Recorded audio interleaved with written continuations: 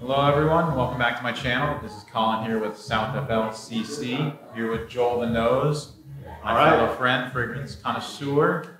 Today we're going to do my second video on the channel, and it's going to be, first I'm going to talk about designer versus niche a little quickly, and then we're going to do our top 10 starter fragrances. If you're just getting into the niche game, want to step your game up, get a little edge on everyone else, we got some good picks for you, so stay tuned.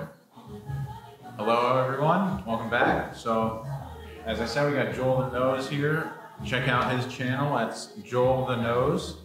Yes. I'll probably link it in the description as well, like we just did one for his video. He's gonna share the love. So, us fragrance guys, we like sharing our passion with everyone and seeing what everyone else likes. Absolutely. So today, I'm just gonna mention real quickly some points on niche versus designer. So, I know you did a video on this before. Yeah. Designer fragrances you're familiar with: Acqua di Gio, Bleu de Chanel, Sauvage, Prada. Don't get me wrong, these are still good fragrances. Of course they are, but the quality and niche, if you come to a place like Osme here down in Wynwood, you're just gonna smell the immediate difference in quality. There's an artistic side to it, a story. That's what I love about it. The art of the bottles, the story behind it. And then the juice inside is also really good. So with these designer fragrances, I can wear 3 to 5 sprays. If you overspray designer fragrance, you may choke someone out. Just a little warning. I know he posted on his story, he got an overload of Acqua di Gio the other day, and it was not pleasant. Yeah. So you can't overdo that. But when it comes to niche fragrances, such as Parfums de Marly, Xerjoff, just to name a couple, you can overspray those and be good to go. And the compliments, like I told him on account of my own, the compliments were rolling in. So let's do this. What do you got to say about it? No, I was just going to say good points about, I would say another thing that I see, or I would define, it's a difference between designer and niche. Niche fragrances, typically, that's all they do. So, so these fragrance brands, again, whether it be Xerjoff, Montal, Parfums de Marly, that's all they make is perfumes. They don't make handbags, shoes like Prada or Dior or Chanel. Again, all fine quality stuff and nothing wrong with it.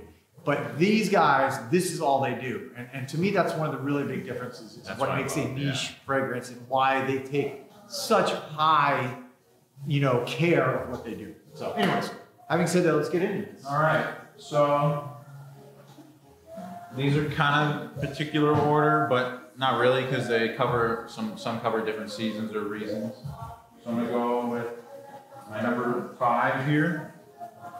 This one comes from Nobile 1942, and this is La Danza. Oh yeah, I love Joel showed me this one the other week, and I instantly fell in love. This is like an apple chocolate, but woodsy at the same time. It's so good.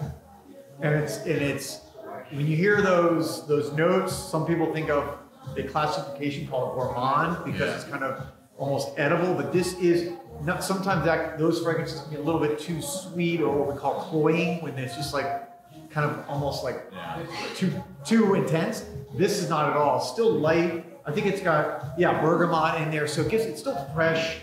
Very wearable. I think an excellent choice for starting your niche collection. So what happened was I sprayed 5 different fragrances on my skin, and I kept getting a whiff of one particular one, and I kept going back to it. I liked it a lot, and it turned out to be this one.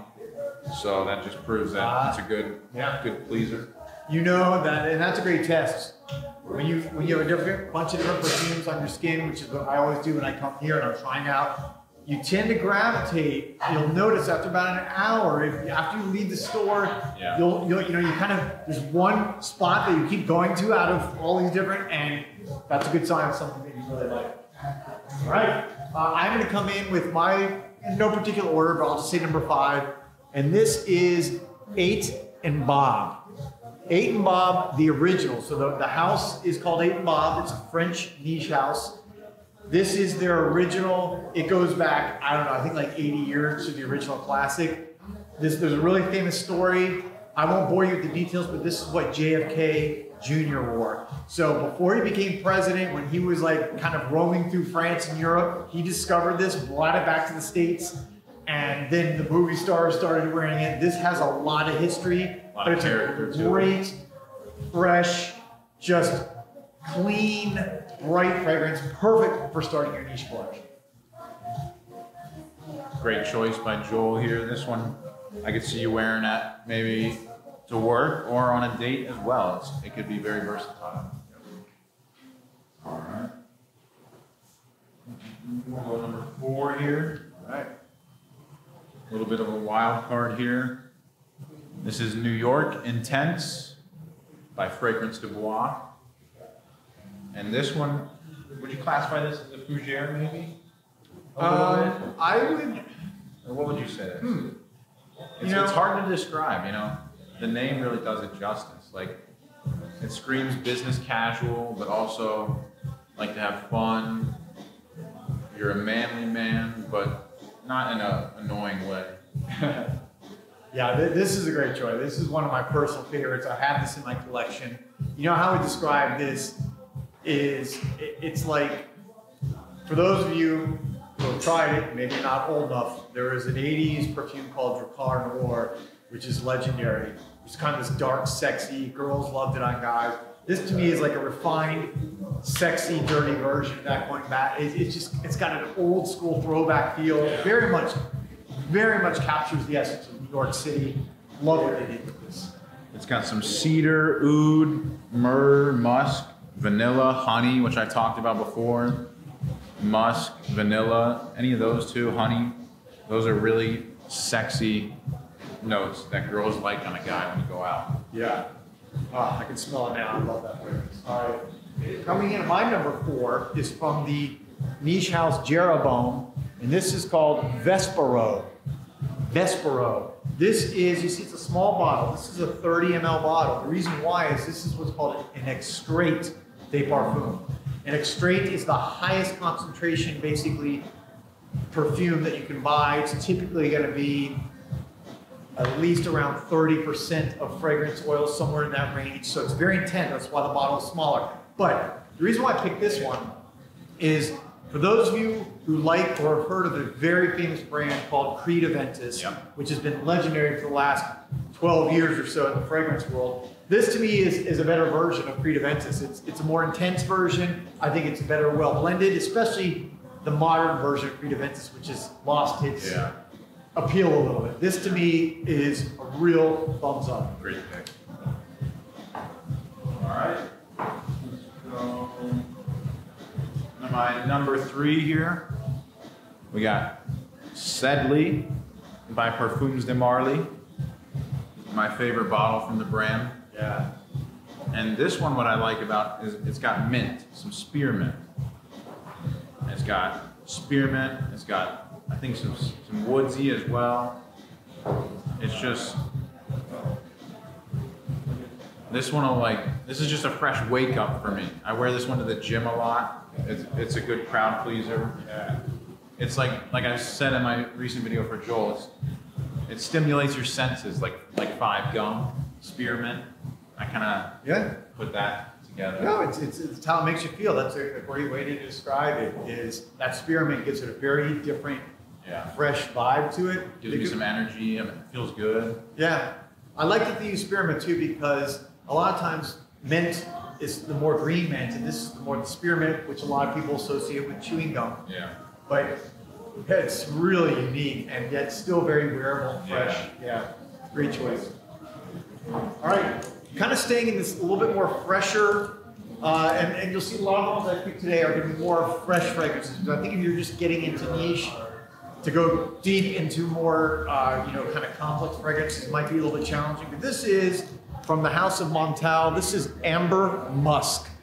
And again, you're gonna have musk in here, you're gonna have amber, which is a little bit of a darker element, but they've managed to make this one almost like a fresh amber musky scent. I really enjoy it. This is one that is so wearable, it's so versatile, it can be worn in a multitude, work, play, date, school, gym. Yeah. You know, it's just one that I think is very versatile for your collection. I love the Montal design, the simplicity, but the elegance as well. So good. All right. Number 2, this is Xerjoff's More Than Words.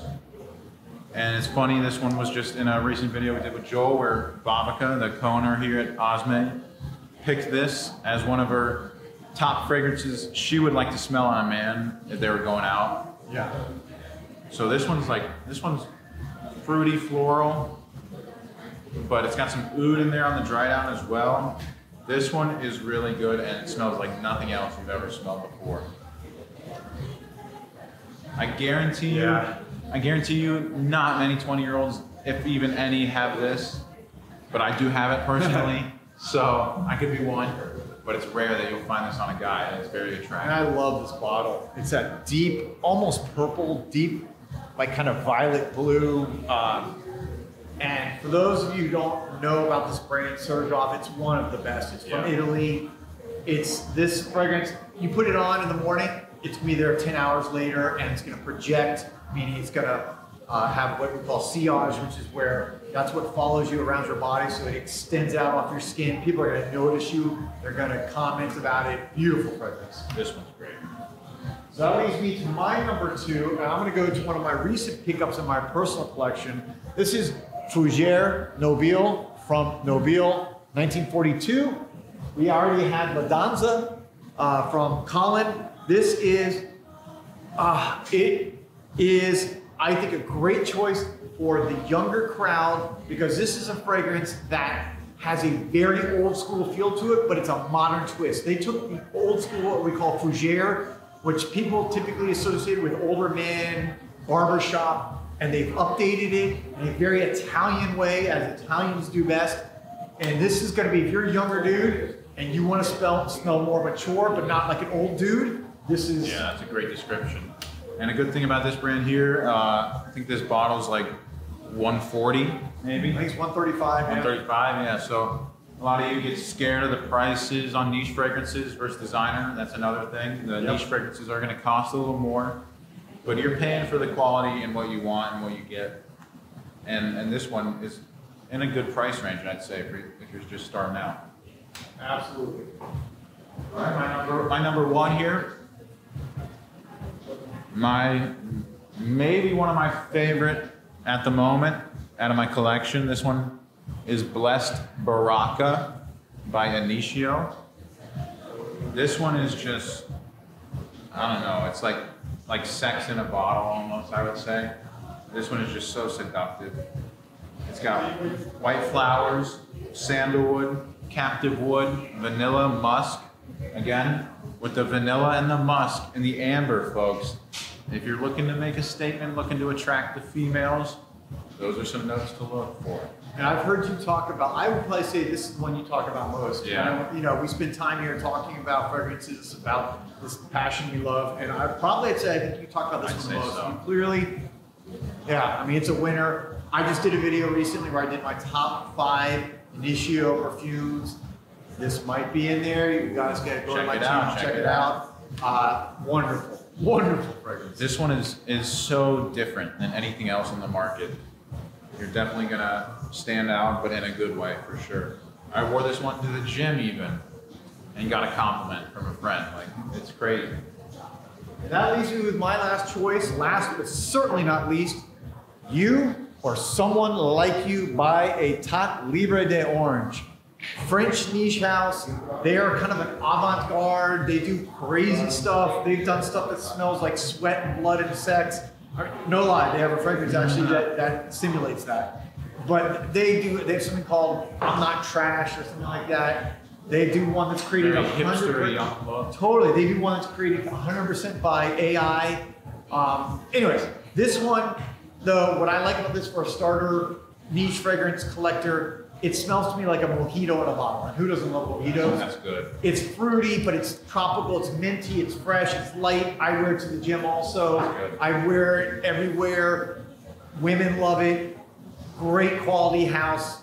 And another good thing about this, you can get a 30 ml bottle in most of their fragrances for around $70. Yeah. So you can get in at a price point that's not going to kill you. That's a great point. You can get a 30 ml of something, folks. Try it out. Yeah. I always recommend getting samples first and trying those, but Maybe if you want to get a few different fragrances at the smaller region so you can try them out, that's a good way to do it. Yeah. Wow. Yeah, that's a great description. Yeah. All right, folks, thanks for joining. Once again, this is Colin with South FLCC and Joel the Nose. I'm going to link his channel in the description. You can check it out. We're some fellow fragrance connoisseurs who just started filming together. Now we're having some good times here at Osme. Excellent, guys. Thank you, and check back soon for a new video. See you guys.